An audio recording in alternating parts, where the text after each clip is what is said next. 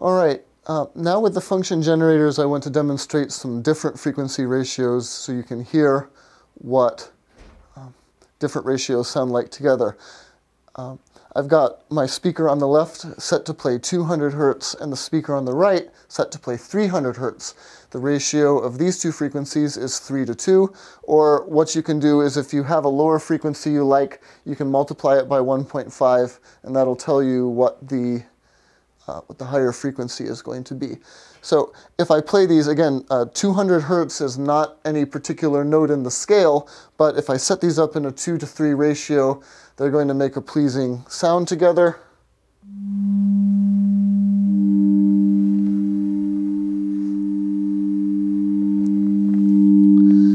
So you can hear those two notes are in harmony with one another, and musically we call that interval a perfect fifth.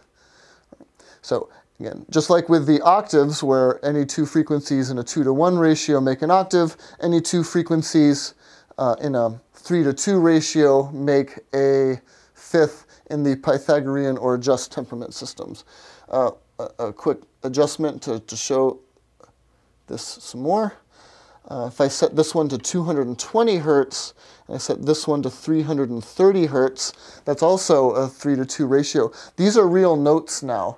In standard 12-tone temperament, 220 hertz is set to be an A natural. So this will match a note you'll hear on a well-tuned piano. And this one, well, pianos are tuned a little bit different due to their temperament, but this note will represent a fifth above A, which would be an E natural. So these two notes sound good together.